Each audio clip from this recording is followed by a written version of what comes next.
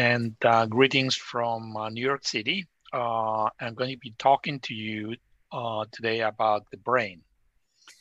So I'm going to try to convince you that understanding how the brain works is one of the most fundamental challenges in science and in our history, for three reasons. The brain, and particularly the cerebral cortex, which is the gray matter of the brain, which forms like a rind around the center of the brain. And it's composed of very complicated neural circuits that are built with neurons, such as these ones. We have astronomical numbers of neurons, approximately 80 billion neurons inside our brain. And the reason that the brain is important, there are three reasons. The first one is because all of our cognitive and mental abilities are generated by the brain, by these networks of neurons, these circuits of neurons that have been actually called by one of the pioneers in brain science as the impenetrable jungles where many investigators have lost themselves.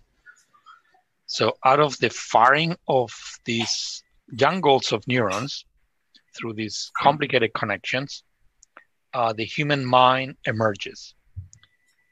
Everything that we are in terms of our mental lives, our perception, our thoughts, our memories, our imagination, our emotions, our decision-making, all of that is the result of the firing of the neurons in the brain.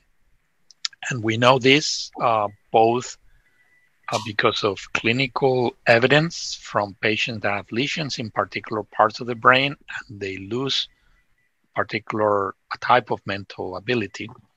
And we also know this from studies in animals, from lesion studies in animals or stimulation studies in animals. So we don't understand how the brain works today, but we will at some point. And at that point, we will understand ourselves as human beings from the inside scientifically for the first time. So for this reason, understanding how the brain works is the ultimate humanism, because it will provide an understanding of our minds, which is what makes us human. The second reason why it's most important that we understand how the brain works has to do with the patients. I'm pretty sure that every one of you has family members or friends that suffer from mental or neurological diseases. I'm talking about diseases like Alzheimer's, Parkinson's, schizophrenia, mental retardation, stroke, anxiety, depression. All of these brain diseases essentially have no cure, as you know this painfully. And the reason for that is that we don't understand how the brain works. So it's very difficult to fix the broken machine if you don't understand how the machine works. So for that reason, it's imperative that we put resources in understanding the brain, because only with that scientific understanding, then doctors will be able to understand what we call the pathophysiology, which is where the physiology or the function of an organ goes wrong. And finally, the third reason of why it's critically important to understand how the brain works has to do with the economy. And the reason for that is that brains, not just of humans, but of any animal, are computing very complicated problems with very little energy power. So just to give you an example, our brains, a typical human brain, consumes about 20 watts of power. Okay, so this is the equivalent of a low power light bulb. And with that, we process information in real time and generate computations that the fastest supercomputers have not been able to manage. So by understanding how the brain works, by understanding how these neural circuits build these mathematical algorithms that enable these fantastic computations, I'm sure we will revolutionize the computer industry and our current technology. For these three reasons, it's critical to figure out how the brain works. And neuroscientists have been trying to do this now for 100 years. So you could argue, so what's wrong with neuroscientists? Why haven't we figured this out? And the reason is that we don't have the right methods. And this was the idea behind the US Brain Initiative that we proposed to President Obama, and which he launched in 2013. The Brain Initiative is a large-scale scientific project to develop new methods for neuroscience. These new methods are called Neurotechnology, and there are essentially two types of neurotechnology. Neurotechnology to read information from the brain, and in our original proposal, this is actually one of the slides that we used in the White House. There was a goal. Our first goal is to develop tools to measure a reaction potential. The action potentials is the firing of neurons, of every neuron in a brain circuit, to be able to actually see what's going on. And then there's neurotechnology to change or alter brain activity. So you can imagine what we're trying to do is to read and write information into the brain. And this was the second goal of the Brain Initiative, to develop methods, and these methods could be optical, electrical, magnetic, molecular, chemical, computational, to be able to not just read, but to change the activity of these neurons, because we're not going to be able to help the patients if we can beautifully describe the activity of the schizophrenic brain if we cannot go in there and fix it. We need to be able to change things. The Brain Initiative also pushed for the development of mathematical methods, computational methods, to build these models of how the brain works. So in my mind, we don't have that model yet, but it will be some sort of mathematical model of the brain. The Brain Initiative is now in its 6th year. It's slated to last 15, with an estimated total budget of $6 billion. And it currently employs approximately 550 labs around the country and also around the world. So this is a massive scientific undertaking, and we're starting to see the fruits of these new tools that have been applied first in small animals like worms, and eventually with bigger animals like flies, fish, mouse, until we get to the human brain. The US Brain Initiative has been copied by other countries, and similar initiatives were launched after the US one in China, in Japan, in Korea, in Australia, in Canada, in Israel, and also in the European Union. In fact, all these international brain initiatives are now harnessed together in a joint global brain initiative, an international brain initiative, which was launched in 2017 in Canberra, Australia. And here in this picture, you see representatives of all these international brain initiatives that were signing a document to work together as a team. So this US Brain Initiative is not alone. There are similar programs throughout the world, and the private sector has also jumped in. And as of last year, at least in the US, private companies are outspending federal investments in neurotechnology by a factor of 6. So when we did the numbers in 2020, the US Brain Initiative invested $500 million, and there was approximately $3 billion invested the same year by private companies. And the private companies, most of them are tech companies from Silicon Valley, are interested in this economic benefit of neurotechnology because of the perception that the next revolution in technology is going to be it's going to supersede the iPhone, and it will become some sort of device that you will wear in your head, a brain-computer interface that will enable you to connect directly with the net. So let's examine how we are as of today. The plan for the BRAIN initiative over 15 years was to start with developing tools to map circuits of small animals, small number of neurons, and eventually graduate to larger and larger animals. So let me show you an example of the success of these types of projects in an animal which is called Hydra. And these are the animals that have the simplest brains in evolution.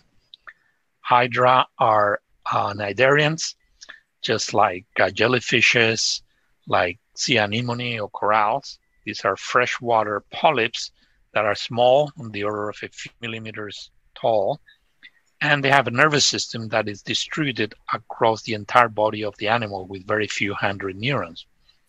In this movie on the right, I'm showing you the complete activity of the entire brain of a hydra. So we've used optical methods, and we've developed this neurotechnology that enabled us to see when the neurons are firing. So these little points of white are the neurons that are spread out through the body of the animal, and whenever they flash, is because they're becoming active. So this is the first animal where someone can actually watch the entire nervous system at work. That's the good news. The bad news is that we still don't understand, in spite of this data, we still haven't figured out exactly how it generates a lot of its behavior. But work similar to this is going on in parallel in many other animal models, in many laboratories around the country and the world. Let me show you an example also from our own group of our use of neurotechnology in mice. So mice have a cerebral cortex as good mammals, just like we do. In fact, we think that by understanding how the cerebral cortex of a mouse works, we will be able to understand how the human cerebral cortex works, because our cortex is just a scale-up version of the cortex of the mouse. So in this experiment, we've trained the mouse to watch a video monitor where we're showing the animal these stripes of bars, of black and white bars, these moving bars. And we train the animal to lick from the spout whenever he sees these vertical bars of light. So you see the vertical bars of light, and the animal is now licking, okay? And we also train the animal not to lick when he sees these horizontal bars of light that are moving. And in this case, the animal does not lick. So by licking or not licking, the animal is telling us what he saw, whether he saw vertical or horizontal bars of light.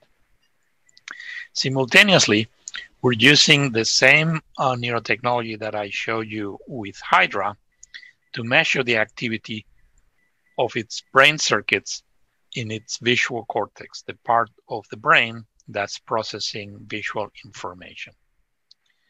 So the experiment is actually the following. We first show the mouse the vertical bars of light so that the animal licks. This is what we call the go stimulus, the visual stimulus, and we measure a group of neurons that is activated by these vertical bars of light. Okay. Then, using the same method, calcium imaging, with a microscope, we map the neurons, in this case in green, that are activated when we show the animal a horizontal bar of light, which is the no-go stimulus. In this case, the animal does not lick. And now comes the experiment. We turn off the visual stimulation, the video screen, and we turn on a second laser, okay? And using a holographic device, we stimulate precisely the neurons that were activated by the go stimulus, by the vertical bars of light that trigger the lick behavior. And when we do this, when we activate these neurons in the brain of the mouse licks.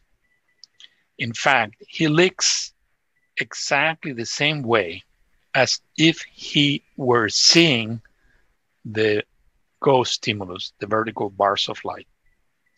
There's no difference in the number of times that he licks, in the speed of the licking, and in the delay between the presentation of the stimulus and the leaking.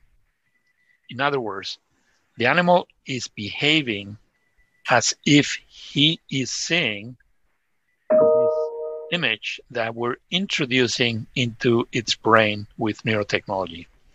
We're manipulating his perception to the point that we're essentially turning him into a puppet in which he leaks or doesn't leak according to whether we activate this blue group of neurons or this green group of neurons.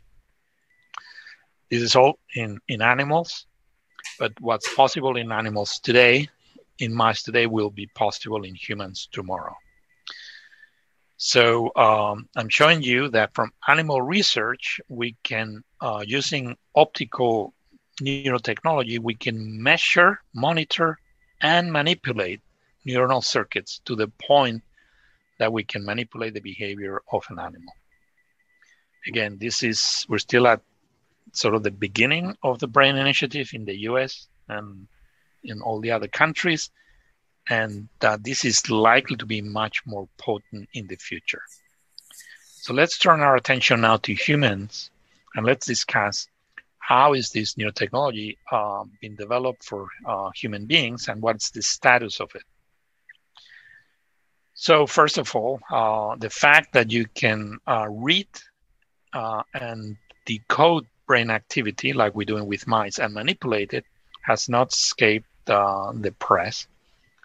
And these are examples of some prominent publications that are starting to highlight the possibility that neurotechnology will enable to decode the minds of people. And based on what I told you at the beginning, that the brain generates the mind, if you can read brain activity, in principle, you could decode the mental activity. And if you can write activity into the brain and manipulate brain activity, in principle, you could actually change and manipulate mental activity.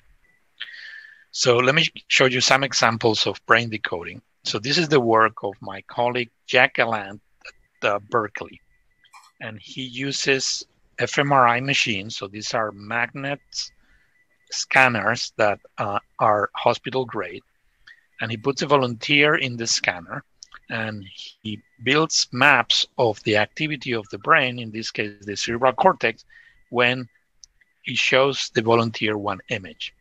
This, what you're seeing in front of you, are the two hemispheres of the cerebral cortex that are not crumbled inside our heads, and we flatten them out, or he has flattened them out. So this is the left hemisphere, and this is the right hemisphere, okay?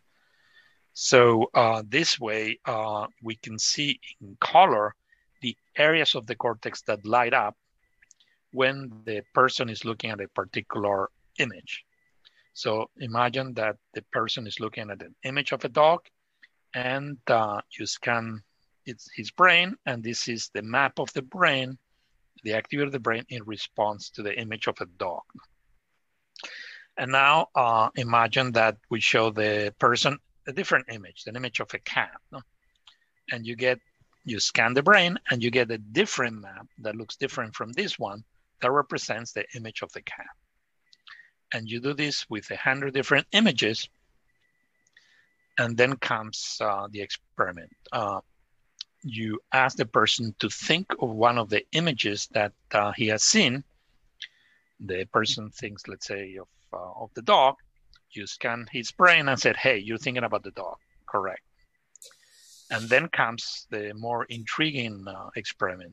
They ask the person, think of an image that we have not shown you, something that we have not displayed in our screen. And the person thinks of an image, for instance, the front door of his house. No? They scan the brain, and using this collection of maps of brain scans in response to different stimuli, they can triangulate a little bit like it shows here, and they get close to what the person is thinking, to what the person is imagining, to be more precise. So they cannot yet completely nail it, but they start to get pretty close. So they can say, well, you're thinking of a building, or you're thinking of a square or rectangular object. No? So they cannot tell you that you're thinking of the door of your house, but they're starting to be able to decode the images that people have in their heads. Let me show you an example of this brain decoder at work.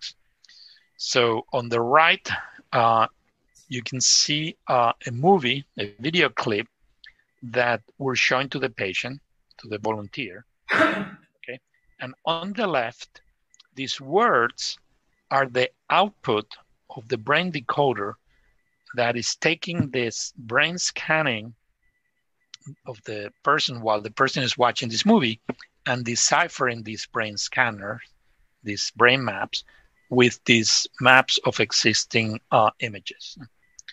So for example, you can see a beach with buildings and palm trees, people walking, and the brain decoding is decoding sky, walking, buildings, body of water, road, tree, people. So now suddenly there's some young women that appear talking to a man, and look what the brain decoder is decoding. Woman talking to a man, face, room, etc. So I would say that this is pretty impressive. These are using hospital-grade fMRI machines, and this work that I'm showing you was already done a few years ago. Now, because of the push to build neurotechnology by the private industry, we now have some portable brain scanners. And let me show you one that was just recently released, which I tried on myself. It's actually, I think it's a pretty good brain scanner. It's portable. You can wear it at home. You can wear it while you walk. It's called Kernel Flow. It's built by this company called Kernel in LA. And these are examples of responses of these brain maps to the presentation of a particular stimulus to the person that's wearing it. So you can imagine that these types of brain scanners that are now starting to be released into the market are going to generate brain maps that could be in principle decoded. They don't have the spatial or temporal resolution of these big hospital magnets, but they will get there. Neurotechnology is advancing very quickly. So we have to be prepared for the possibility of systematic decoding of brain activity using brain scanners such as this. I told you about the using of brain scanners to decode images. Let me now talk to you about invasive neurotechnology. So this is neurotechnology that's implanted in the brain.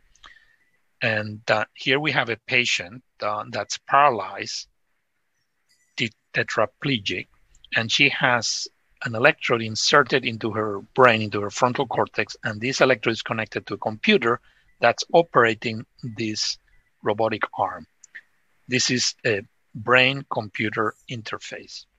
And by thinking during a period of training and an algorithm that uses artificial intelligence, the person can train the robotic arm to move by her will.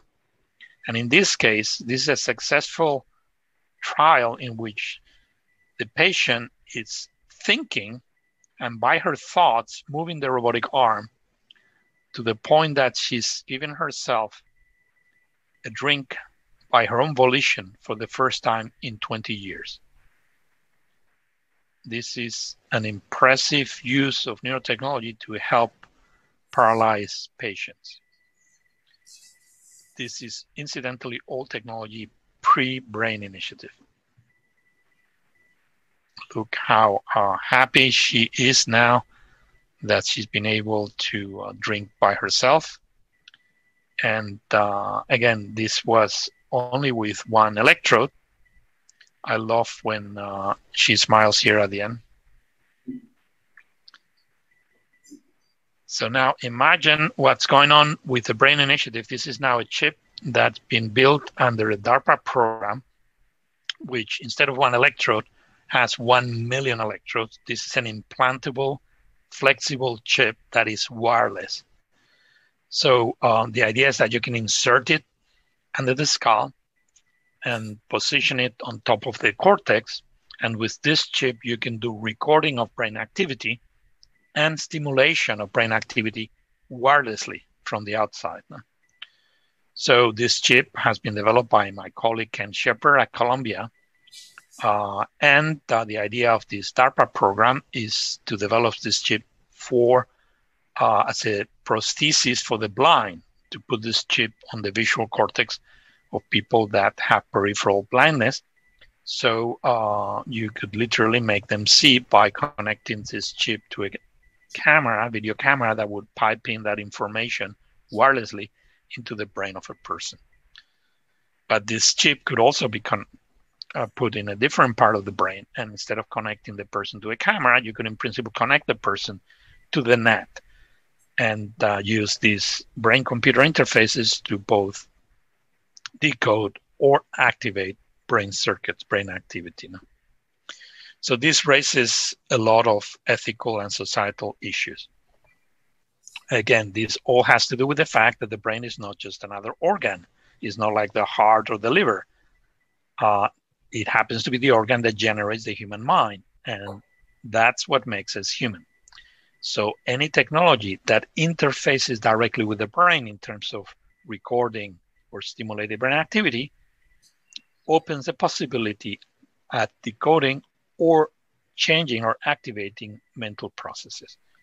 So a group of us, we call ourselves the Morningside Group, got together in 2017 here at Columbia in this building, and this is the building where I'm talking to you from, in fact, from this window here. And we got together in a conference room that we have here. And these are a group of 25 that represented the brain initiatives from all over the world, also from some representatives from Silicon Valley, and experts in neurotechnology like myself, experts in neurosurgery, clinicians, neurologists, experts in bioethics, in the law. And we came to the conclusion that neurotechnology needs to be regulated before it's developed and used by the population. And we proposed the idea that this is a human rights issue. Incidentally, we met. This building is right across from this old brick building, which is in the National Registry of Historic Places, because in the basement of this building, Pupin Hall, this is the physics department. In its basement, they built the first atomic reactor in the world. And in the 1940s, the same group of physicists who built the first atomic reactor launched the Manhattan Project, which built the first atomic bomb. In fact, they call it Manhattan Project because it started here in Manhattan before they took it out to Los Alamos in New Mexico, not because they were worried about radiation safety, but because they were worried about securing Manhattan from German spies. So this is an example of a group of scientists that have developed a technology that could be of existential importance for humanity. And the same scientists that developed this technology were the first ones interested and pushing, advocating for the regulation of atomic energy. And as a consequence of that, the United Nations created the Atomic Energy Commission in the 1950s, which has been regulating the use and deployment of atomic energy and nuclear weapons since that time. Fingers crossed, without any mistakes yet. So inspired by this, we propose a set of ethical priorities and ethical issues that we think belong to the human rights arena, because the human rights define better than any document in the world what it means to be human. What are the properties and the characteristics of a human being? So we propose new human rights, we call them NeuroRights, as brain rights, that will help deal with potential misuses of neurotechnology. Our position is that neurotechnology is not only good, it's absolutely urgent and necessary for the reasons that I gave you earlier, particularly it's urgent from the point of view of the patients who are looking at us every day on the eye and said, can you help me? But at the same time, we have to provide guardrails, ethical and societal guidelines, so that these technologies are applied for the good of humanity. So we're proposing these 5 new human rights that should be added to the Universal Declaration of Human Rights, which you can see here in this wall. This is the entry to the Museum of Historical Memory in Santiago, Chile, which is one of the best museums in the world devoted to human rights. And in the wall, they've written the 30-some articles of the Universal Declaration. So we want to add 5 new articles to this wall of Chile. The first one is the right to our mental privacy, so that the contents of our brain activity are not decoded without our consent. This is a much more worrisome concern than the usual privacy concerns that you're dealing with, and we're dealing with in terms of privacy of our electronic communications and our data. Because one thing is for people to decode or read your email, another thing is for people to decode and read your thoughts.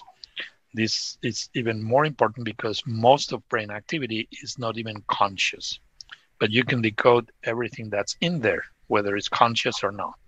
So it's technically possible, it will be possible to decode certain aspects of the personality of a person that the person is not aware of. We think this is a basic human right, and we need to define very clearly the boundaries of protection for our brain data. The second one has to do with the neurotechnologies to change brain activity, and this is to protect our identity, ourself. Just like I've shown you with mice, you can essentially turn animals into puppets by activating or inactivating particular brain areas. And we think that we should be entitled as a basic human right to our own self. In fact, that should be the first human right, because if you don't have the right to the self, what are the rest of the rights good for? No? Related to this is the right to our own agency, so our own free will, the ability to make decisions. Again, as I illustrated in the mouse example, when we make a decision, it should be based on our own brain activity without any interference from the outside. And this is particularly important for neurotechnology because people have always been trying to influence other people's decisions as long as the world has been around.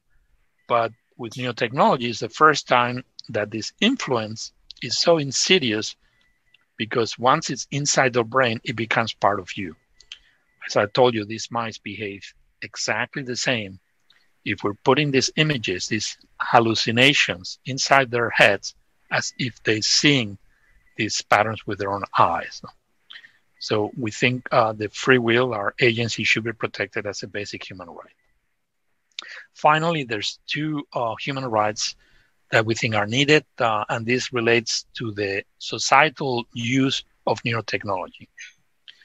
I've shown you some examples of brain-computer interfaces, and with these BCIs, as we call them, you can connect the person to the net. And sooner or later, this is going to lead to mental and cognitive augmentation. In fact, some neurotechnology companies like Neuralink, started by Elon Musk, their declared mission is to mentally augment humans with neurotechnology. And the chip that I showed you, the wireless chip, you can imagine using it, putting it in a person and connecting that to an infrared camera, an X-ray camera, so that this person will literally have infrared or X-ray vision. This is an example of sensory augmentation, but you can imagine access to data sets, all kinds of, essentially everything that we do as humans could be augmented by the use of technology. So this creates the possibility of a fracture in our society with 2 types of human beings. Some that are hybrid, that have been augmented, and others that have not. Because of that, we think that the access to augmenting technology, neurotechnology that's used for mental or cognitive augmentation, should be based on the universal principle of justice and should be guaranteed. It's a basic human right fair access to cognitive augmentation to prevent precisely this situation, this break in our humanity with two types of humans.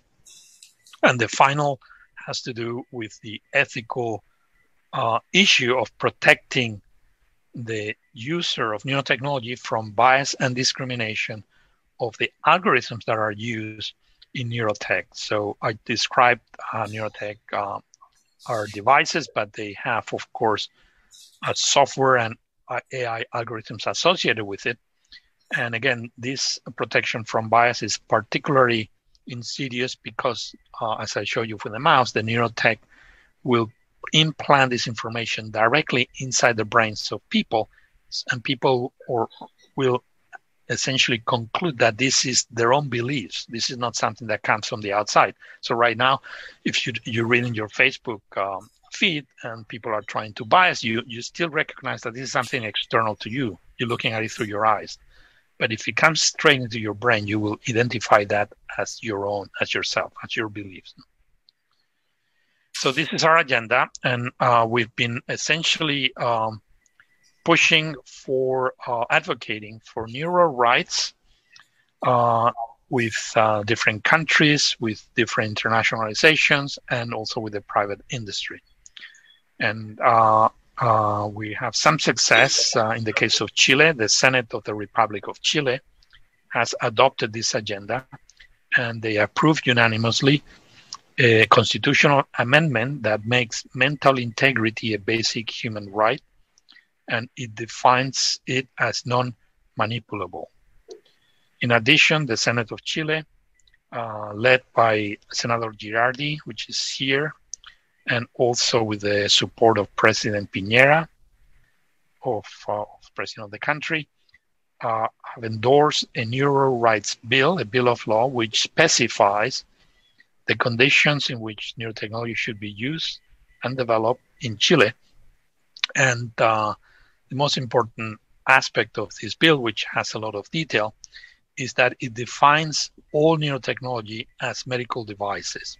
In other words, it makes neurotechnology, whether it's invasive or not, whether it's a chip that is implanted into your brain or a wearable that you can wear, like I'm wearing these headsets today, it makes it all the purview of the Chilean equivalent of the FDA, the Institute of Public Health, which registers all medical devices and approves and regulates the conditions for their use.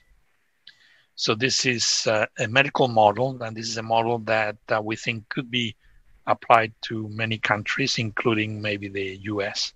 And this would, of course, would require a broader definition of the purview of regulatory bodies such as an FDA that would start to include into their devices also consumer electronics that have neurotechnology capabilities, like these non-invasive wearables, like these portable brain scanners, or this cerebral iPhone that's in the future. So let me just finish. We've created an initiative at Columbia, the NeuroRights Initiative, which has a network, a grassroots network of activists throughout the world, and we just turned ourselves into a foundation. So now, as of this month, we are the NeuroRights Foundation.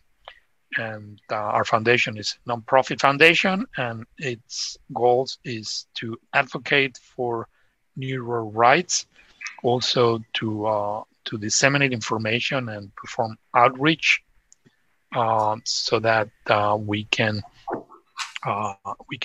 provide this information about this revolution that's going on in neurotechnology to the public, and also to seek partnership with interested organizations that may feel also that it is time for the regulation or provision of guidelines for the development of neurotechnology and its use in society. I wanted to finish. Some of you may be a little worried about the perils of the unregulated use of neurotechnology, but I just wanted to finish on a positive note. I think we're at the brink of a new renaissance thanks to neurotechnology. So why do I say that? In the Renaissance, after the Dark Middle Ages, humanity understood that the body is not sacred, that the humans are not the center of the universe. And this led to the birth of modern science and to the idea of an interdisciplinary Renaissance man that triggered a revolution in arts and essentially generated a humanism as we understand it today. You know, the types of beliefs and thoughts about the role of humans in the world. With neurotechnology, we will access and understand the organ that makes us human. So this is going to be understanding ourselves from the inside. This will lead to a revolution in brain diseases, as I discussed, understanding our own mind, and it could actually lead to very critical insights into the roots of human conflict, for example. Why do humans engage in war? So at the end of the day, there are particular brain areas in particular leaders in particular segments of the population that are activated in particular ways that lead to conflict. So understanding how this is happening in the human brain would surely help strategies to prevent conflict and essentially and prevent war, which I view as an example of our needs in terms of more humanistic approaches to our society. Knowing about the brain will generate also a revolution in the law. I'm sure that many of the people that we have in prisons today are not criminals, but patients, because they have particular brain circuits that are misfiring or that they're abnormal. And it would also lead to a revolution in education, since if we understand how the brain learns, we'll be able to build educational activities that actually profit from these brain mechanisms. It would also inspire a new type of technology, neuro-inspired technology, that I think will have revolutionary effects in the economy. And just ending with the idea that we will get to understand ourselves better and decide what it means to be human. And this is a decision that we have to take together. And I think, or we think, the group that I represent thinks that this would be the purview of the Universal Declaration of Human Rights. No, and we should decide in a democratic fashion what it means to be human and inscribe it in the Universal Declaration of Human Rights and respect it and make people respect it. And with that, I finish, and we have time for some questions. Thank you.